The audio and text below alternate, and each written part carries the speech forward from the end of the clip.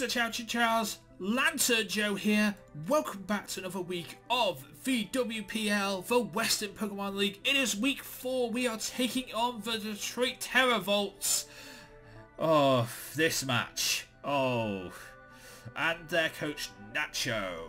But if you are a fan of the Everton Empoleons, be sure to leave a like, comment and subscribe for more battles from the WPL, and of course go and check out all the other people who are taking part in the WPL. I will leave a link to the WPL's Twitter in the description so you can go follow that as well. And also, whilst you're around, consider supporting Red Nose Day, because I am by wearing a red nose in every video that I make for the next month. And, you know, support it if you can. Anyway, so let's get on with today's matchup. So as we can see, I have bought Origin my Mew, Tank Abbott my Rhyperior, My Time is making his debut here. We also have Mount Moon the Clefable. We have Sophie back on the team. This is a Tree Scarf variant of Sophie. And of course we have James the Mega Venusaur, who has been really good for us. And he has bought Bicephalon. Oh my god, this thing is scary as hell. We have Dig Dug Trio, scary as hell, very quick and very powerful as well. We have Gyarados, can be quite scary to deal with as well, but Cat doesn't really have a lot of defenses, so can be dealt with really well. We also have Gargantuar. Oh, scary mon with sticky webs. Very fast, very capable of living moves, but also very capable of being very quick and getting the sticky webs up, which means in other words, ouch. We also have rock setters in, for example, Mega Aerodactyl. This thing is as quick as hell, and of course has amazing biting and strong moves, also learns things like Rock Slide and Earthquake. Oh my god, this thing is scary. And then we have Metagross. Yep, another scary quick mon on his team. A lot of speed is in this draft, and it is hard to deal with. I have some speed in my draft too, but you know, he has a lot of speed in his draft.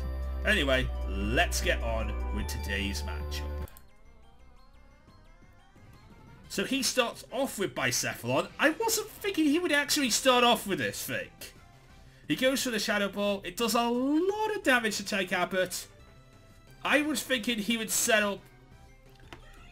Honestly, I was thinking he'd start with Gargantuar. He did not start with Gargantuar, and I paid for it there by starting with Tank Abbott. Here I switch into Sophie. I'm going for the Foul Plays, because the Intimidate drop, and of course also Foul Plays is actually really useful on Bicephalon. I go for the Foul Plays again because I knew I was quicker, and I literally destroy of his Gyarados. Here I switch into James to take the hit of Bug Buzz. He switches out into his Metagross. Here I go into my Mega Evolution. I do not have Earthquake on this set, so I went for the Sludge Bomb thinking he might stay with Gargantuar, and he didn't.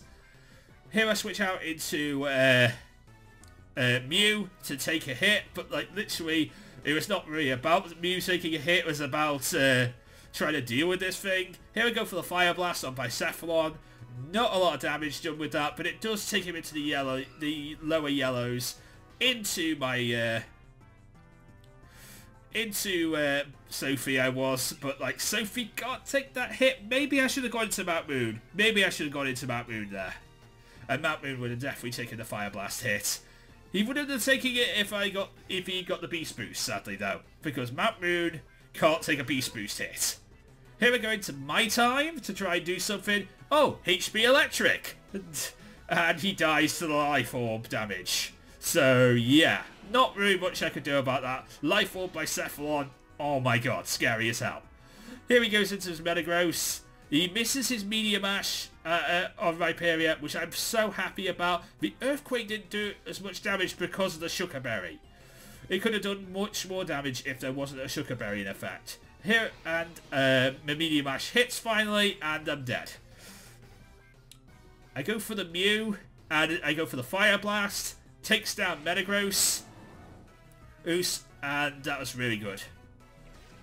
Here he goes into Dig Dug Trio. I don't really have a lot for Dig Dug Trio. I'm not really equipped with the things to deal with Dig Dug Trio, and Earthquake takes down Mew.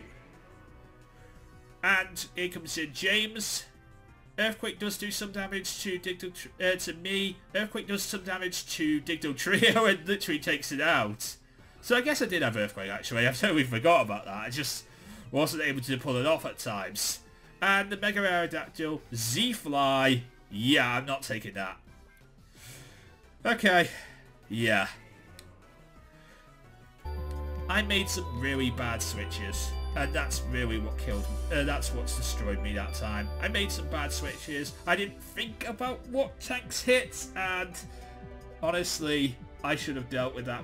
I should have dealt with the Gargantuar about a hell of a lot more better than I did. I should have dealt with Bicephalon a hell of a lot more better than I did. I probably should have started the match with Persian instead, like I've been doing for the past couple of weeks, wanting to get the party shot out. But you know, if I thought about those things, I probably wouldn't have. You know, the match wouldn't have happened the way it did. So maybe it was for the best in the end. A 2-0, but you know, we go on. And my 4th loss in a row, my god.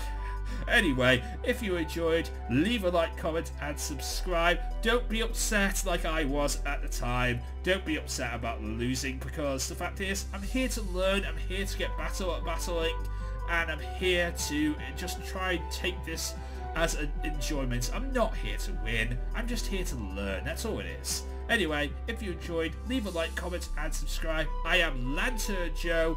If you really want to, you can go and support Red Nose Day, donation link in the description below. And of course, I will leave links to the WPL's Twitter as well, where you can find out about all the other matches that took place this week. But until next time, I am Lantern Joe, and I am out. See you again.